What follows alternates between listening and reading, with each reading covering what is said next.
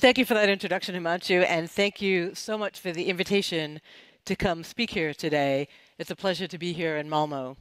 So I'm going to be talking about care at scale. So which means I'm going to be talking about care at a level that we're probably not really used to thinking about it, right? At a very, very large scale. So I'm going to be focusing on sort of our shared collective infrastructural systems. So I'm going to start here by talking about technology. So this is Ursula K. Le Guin, and some of you are probably familiar, certainly with her, possibly with this quote. And Le Guin says that technology is how a society copes with physical reality. So how we get and keep food, how we clothe ourselves, our power sources, how we move around the world, and the like. And I love, this is my favorite definition of technology, that technology is the active human interface with the material world. And one of the things, just actually two things I want to highlight about this. One is that she says this is how a society copes with these material realities. That's the first thing, not us as individuals. And the second thing that I really want to highlight here is that this is not what we normally think of when we think about technology, right? We think about like it's the digital and it's dematerialization and it's like everything's going to be online. And this is just a reminder that the technology is everything that gets us to that point. And in fact, part of the reason why we think of technology as all of these things is because these basic realities we can take for granted. And if you're sitting here in this room today, most likely you're a person who has your basic needs met through technology in a way that means that you almost never have to think about how those needs are being met. But that's what we're going to be thinking about today and right now. So, as I said, a bunch of infrastructural systems are how we do this collectively as a society. And the most basic and familiar version of this is municipal water. So it's an infrastructural network that we've built out. This is a photo of Lake Bolman, which is about 200 kilometers from here. It's where Malmo gets its water from, or some of its water from. And the idea, I mean, it's very simple, right? Water flows downhill. Water can be divided into subdivided into networks, which means that it can be aqueducts and then pipes that come to our houses. All of us need water every day, right? We can't postpone it till next week, right? Everyone in the room needs water. And so we have built out these collective systems that make it possible for us to have access to water. And in fact, we've actually built out the mirror image of the system, which is sewage that takes waste away from our homes. And instead of subdividing it, combines it to be treated and returned to. So thinking about water and sewage as mirror images of each other. And again, the key piece here is that this is a collective system, right? In order for this to happen, we have decided that we are going to cooperate and create these systems. It's made possible by the fact that we live close to each other. It's made possible by the physical characteristics of water and of networks, and the fact that we all have bodies, and we all need water. We all produce waste. So we use these collective systems to meet the basic needs that we have because we are bodies in the world. So the next thing I want to talk about is Amartya Sen. So Amartya Sen is a Nobel Prize-winning developmental economist, and his research is on the poorest communities in the world. And so this is a quote from his book, Development as Freedom, and he wrote that we have really, really great reasons for wanting to have wealth. And the reason why we want wealth is not that it's desirable for its own sake, but because typically they are admirable general purpose means for having more freedom to lead the kind of lives that we have reason to value, right? And that the usefulness of wealth is not money for its own sake, right? We all understand this, but it's that money and wealth allows us to do things in the world. So I'm not an economist, I'm trained as an engineer.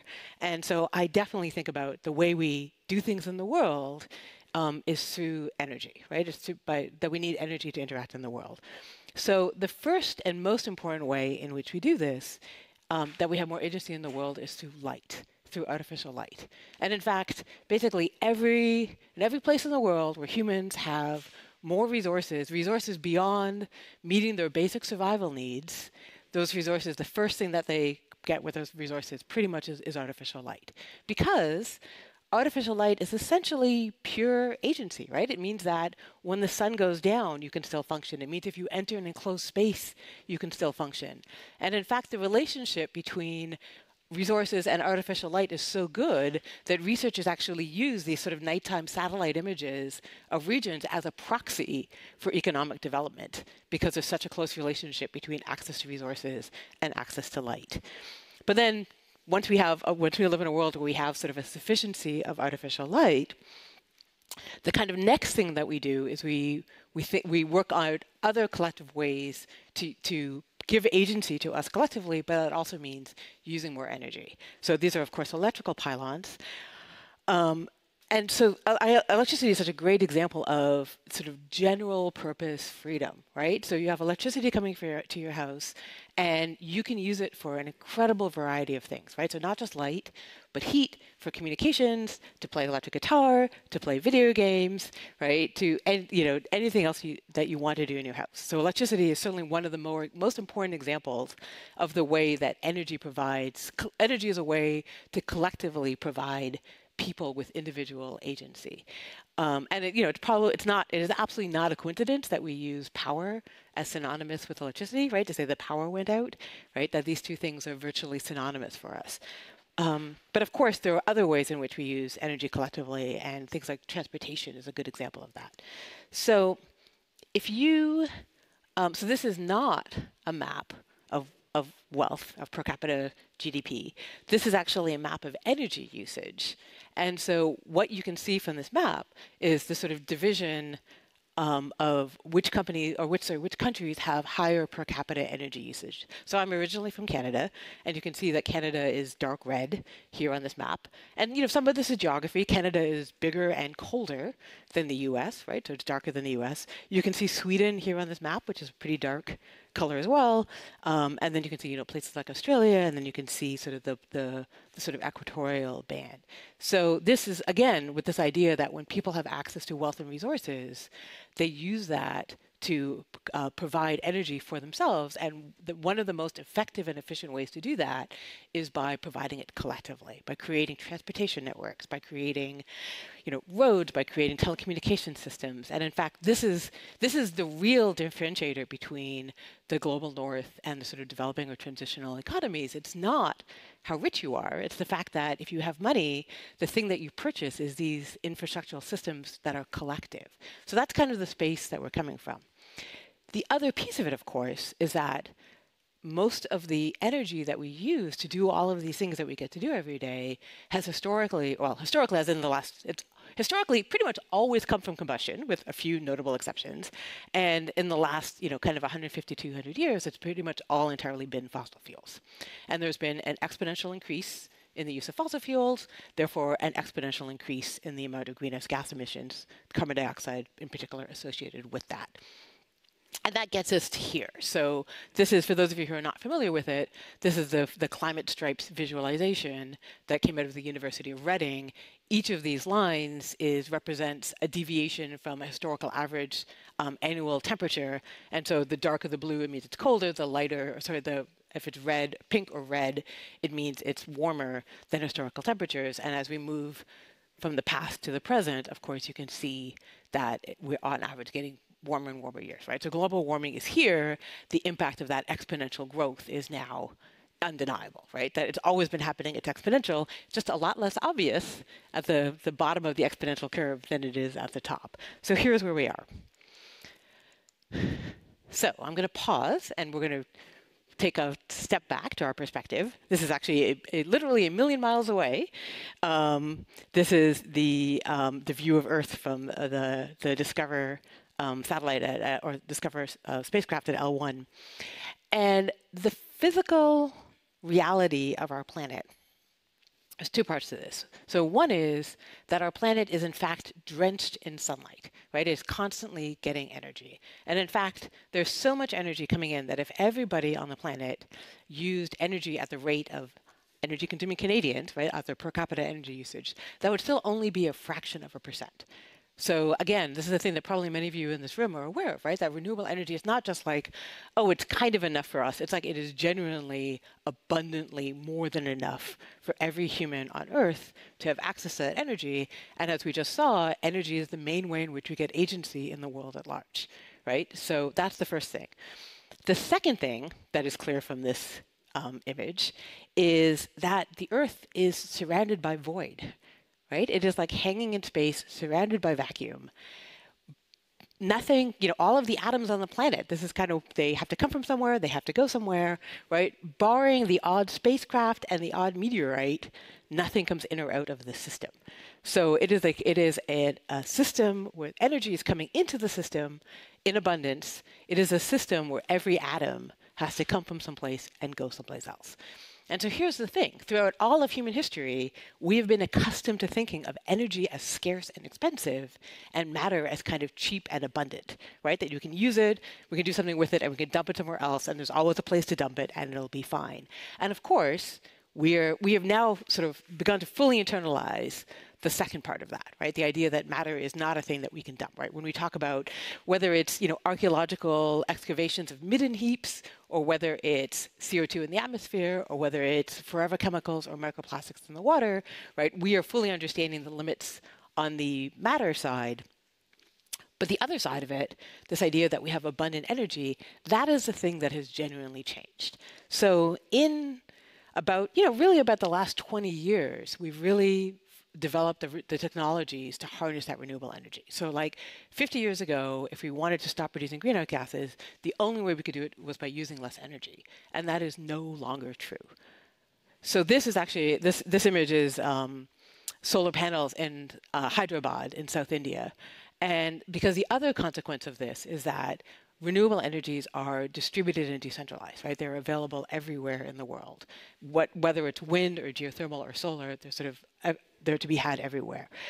I actually love this image in particular because if you notice that the panel in the foreground is shiny and the panel in the background is dusty, and it's because these panels are cleaned every day and they sort of rotate through, which means that the ones in the foreground were just cleaned. The dusty ones in the background are the ones that will be cleaned tomorrow relative to this picture. So the other piece of this is the matter piece, right? That historically what we've done when we've gotten access to more energy is we've used it, and we've used these networks to move the networks to where something is refined and used vast amounts of energy to refine and to fabricate it, transport it to where it was used, and then typically transport it to where it's discarded, right? And I use aluminum as an example because in the 19th century, aluminum was an actual precious metal, right? And now it is literally disposable, and that's been made possible by the growth of these infrastructural networks, the sort of transportation networks, the refining, the vast amount of electricity required to create this. So if the thing we do is we use all of that access to energy and we use it to just do more of the same, we will solve the climate change problem, but we will not address the finite matter on our planet problem, right? So this is a real sort of wake-up call that we can't keep doing things the way that we've been doing, but there is this potential to do something fundamentally different if we think about it that way. So it's time for some new story building. All of these infrastructural networks that we all benefit from are, to some extent, a utilitarian philosophy mindset, right? This idea of the sort of greatest good for the greatest number, that we build out these networks to benefit us, and they've done an incredible job of allowing us to care for each other's basic needs and our non-basic needs, right? Our sort of needs for communication, our needs for connection, incredibly well. But there are sort of two consequences to the rise of these networks. One is that are sort of integral, right? One is any networks that can bring resources from someplace else to where they're used, by definition, those networks are also taking resources away from that somewhere else, right, to move it there. And so that's the first thing, right, that extraction piece. The second thing is that they can also be used to displace the harms. So all of these systems have benefits. Many of these systems, most of these systems, unless they're carefully mitigated, have harms. The benefits are unevenly distributed. The harms are also unevenly distributed. And that, of course, then is also the question about, well, who's making the decision about who gets the benefit, who bears the harms, right? Who are we taking care of, and who are like, well, we'll just let them take care of themselves, or worse, right? It's like, at the sort of minimum, it's like unethical, and of course, at its worst, it can be distinctly violent. So I'm just going to give you a pointer to the ethics of care. And so this is work that came out of feminist philosophy starting in the 80s. This is Carol Gilligan is one of the people associated with it. And it's a philosophy that's based on relational understanding. So it's based on understanding of dependence and interdependence. It's based on recognizing that everyone for whom the actions have consequences needs to be part of the conversation, that those who are most vulnerable are the ones that require the most consideration.